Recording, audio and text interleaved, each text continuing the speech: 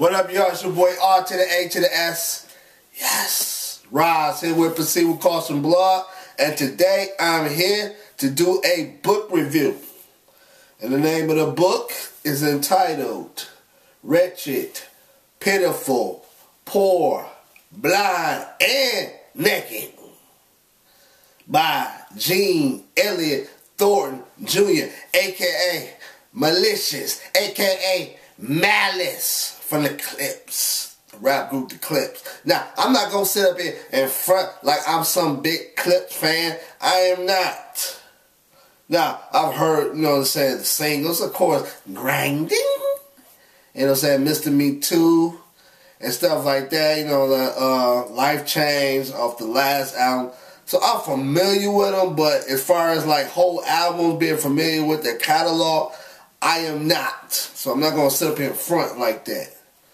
I did go back and listen to their last album,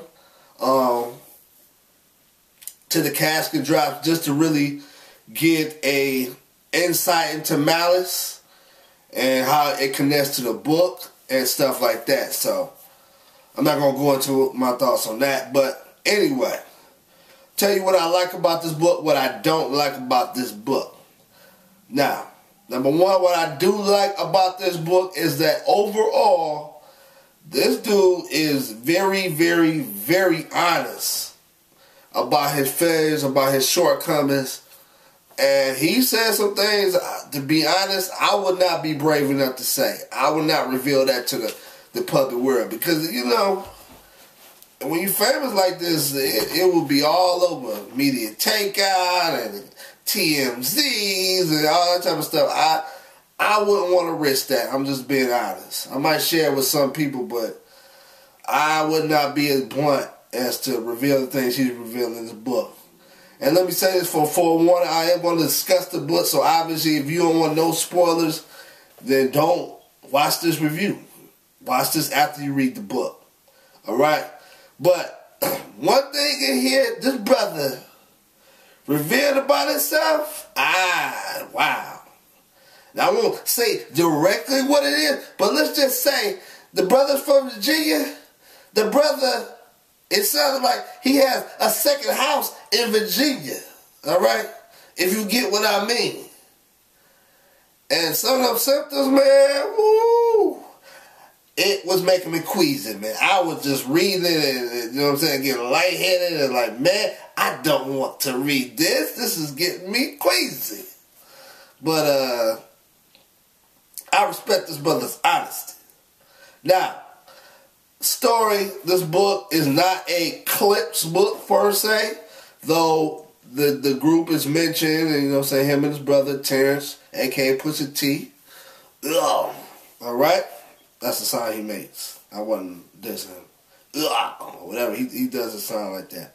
But anyway, his brother Pusha T, and he chronicles, first of all, starting out with someone he met that introduced him to Christ back in 95 until present time. And so you get glimpses of his mother, his grandmother, his father. Yes, the brother had a father.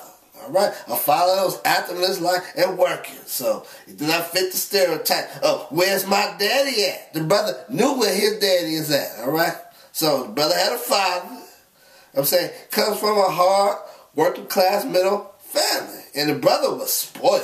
You know what I'm saying? He had everything he wanted. He had the chinchilla. He had the mink coat. The brother was balling since he was 5 or 6 years old. Alright? So the brother wasn't growing up in poverty. But the brother really got into the game. Start slinging them rocks. Alright? And of course, his mama wasn't having that. Alright? She was too hard, too doggone hard to be dealing with this Negro out here slinging them rocks. Alright? So, mama wasn't playing that. And so, Vincent, he got on the right path, got with the Clipse. His brother, you know what I'm saying, they formed a group, they in the re-up gang and all this type of thing. But, doing this whole time, what was crazy to me is his brother, you know what I'm saying, he, you know what I'm saying, he was you consider yourself a Christian. And I want to say it's not, I didn't like that about the book, but I'm just saying, as a Christian, it's just hard to understand how you could live that lifestyle that he was living. You know what I'm saying? And it took, I don't know, just a long time for God to convict him, it seemed like. And so it's sort of hard to understand. My relationship with God, I wouldn't be able to do that. I'm just saying, for me, I would not be able to do what he did. So I don't understand that. But hey, I don't know. But, like I said, I enjoyed his honesty. You get definitely a glimpse into his life. The man is a family man. He's concerned about his family. His family comes first. He's experienced some trials and tribulations. And as the title say, he, at the end, realizes he's wretched, pitiful, poor, blind, and naked. Because all the things he thought were important, all the things he had, the money, the fame, the success, at the end, that meant nothing. You know what I'm saying? It's all about Christ Jesus, as he calls him. And so, I think he gives some good spiritual lessons from his experiences. And from his, you know what I'm saying, from his experiences, he relates it to the Word of God, the Bible. And so I think his spiritual lessons that are in here are good.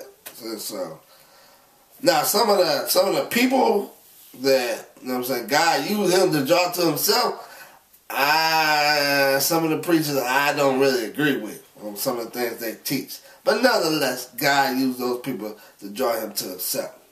So, like I said, it's not a problem, but it's just really, for me, it's hard to understand how he can live this lifestyle. You know what I'm saying? You know what I'm saying? Know what the word says, things of that sort, but still, you know what I'm saying?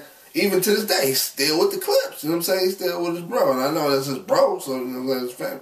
But still, it's kind of hard to understand for me how he's able to reconcile the two, to be able to rap these raps. And I'm not saying what he used to be. Like I said, I heard his last album is definitely, you know what I'm saying, it's not just all coke rap and all this type of stuff. You know what I'm saying? He definitely, the word is all throughout his raps. Same time though, it's still the profanity and stuff like that. So it's just kind of hard for me to understand that. But like I said, the book itself, I think, is a good testimony, and this brother is very honest with his, and I give him props for that. Like I said, some things like the health scares and some other things he reveals in here, I would not be brave enough to do, so I give him props on that. So that's my thoughts on this book, man. I give it like a B+. Go pick it up. Wretched, Poor, Blind, Naked. He even autographed it. I know my books be tore up, man. I be reading them and stuff like that. I'm not a very neat person. But he even autographed it, man. Said, God bless Gene. So that's deep. Brother autographed the book. So props to Brother Gene. Alright? Brother Gene. This is your boy, Brother Ross. Here with Proceed with Caution Blog and Kobe Sutton. I'm out. Triples.